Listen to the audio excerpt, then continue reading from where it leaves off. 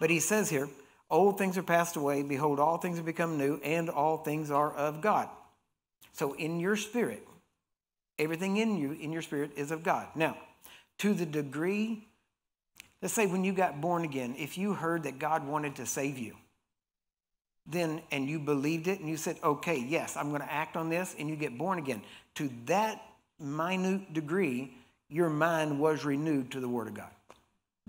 And honestly, that's where most people stop. Most people just get born again. You know, they think they got their ticket punched, and now they're just waiting, you know, to go to heaven. That is not God's plan. It's not his plan that you know, get born again, even maybe as a child, live your whole life just waiting to go, you know, die and be with him so that his will can be fulfilled. He wants his will fulfilled in your life right here, right now, on this earth. Amen? And honestly, you should be living in a way, now this is where maturity comes in, but you should be living your life in a way that if and when you do leave this physical body and you step over into the spirit realm with God, that it won't even be a surprise to you. Why? Because you've walked with him, you've talked with him, and you'll just feel at home.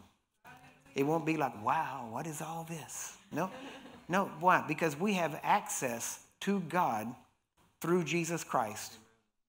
And we have that access right now. We have access to heaven. We have access to the throne of God. We have access to the Father himself.